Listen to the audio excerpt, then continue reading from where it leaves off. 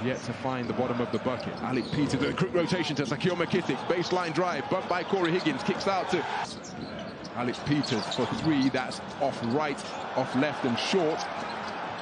Beautiful offload. Alec Peters completing this to McKissic. McKissic spinning on the perimeter. Oh, what a feed to Tariq Black, and Tariq from the free throw line for FC Barcelona, and we are deadlocked. 23 points apiece with just over 3.5 minutes remaining, and Shaq McKissic drives, double pumps, doesn't get it to drop.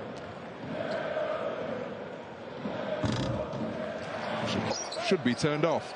Closing seconds of the first half. Sasha Vezenkov for three off the front line. Shaq McKissic runs it down, gets to the corner, launches a three and connects from long range.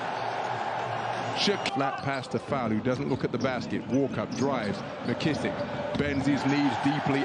Thought it was a three-pointer, but it must have been a long range too, because the advantage is 5 as the shot blocked on the end, to 11 points in the game to become FC Barca's third double-digit scorer on the night. He's made it a one-score affair. Blistering speed by Shaq McKissic. Affair indeed here at the Peace and Friendship Stadium as McKissic drives down the left-hand side of the lane.